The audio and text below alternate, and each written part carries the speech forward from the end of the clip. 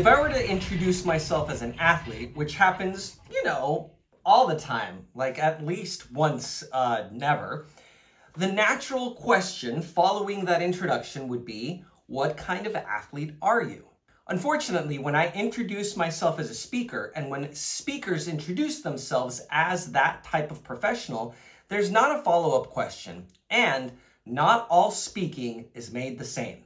Today, we're going to talk about the 3.5 methods or strategies on speaking because, again, not all speaking is made the same. There are different approaches, different viewpoints, and different goals for every type of speaking, just like there's different viewpoints, different goals, different strategies for every type of athletic activity. The very first type of speaking is teaching. Now, teaching isn't just something that anybody can do. Keep in mind that teaching isn't just transferring information. It is appealing to all learners and delivering information in a way that accesses the parts of an audience's brains that truly impacts their learning. Transferring information isn't as easy as just saying the information. If it were that easy, then honestly, we would probably know a whole lot more. Teaching, real teaching, effective teaching requires you to understand how the brain processes information and how you can deliver that information in a way that sticks. The second type of speaking is motivating. This is where you get your inspirational speeches, your motivational speakers, something that gives us that energy, that boost, that enthusiasm to go out and accomplish all of the goals that we hope to accomplish. However, just like teaching, motivating and storytelling is an art form that requires a lot of preparation, rehearsal, and revision.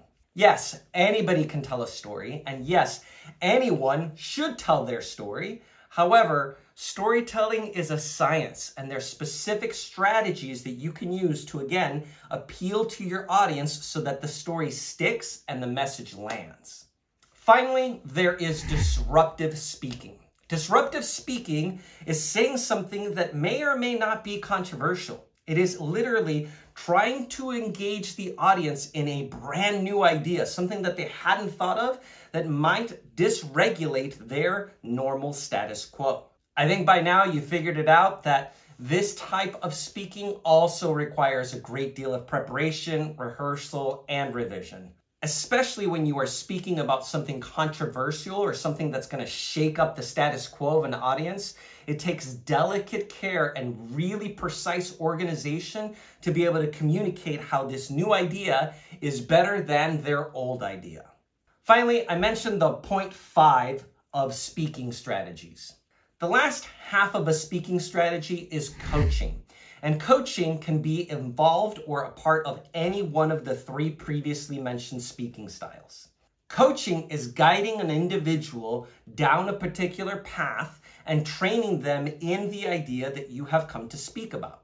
And you guessed it, coaching requires a great deal of preparation, of science, of awareness, and of connection and listening to the individual and to your audiences as a whole. Whether you're a professional speaker, an aspiring speaker, or speaking is a part of your everyday workday, it's important that before you get in front of an audience that you identify what type of speaking am I doing, because that's going to determine the best activities, the best approaches, the best engagement strategies, and the best way to land a message with your audience. As always, don't forget to hit subscribe and get up-to-date information on all things confidence, communication, storytelling, Enneagram, and emotional intelligence. Until next time, make sure that you come off a mute and speak up your story. See you soon.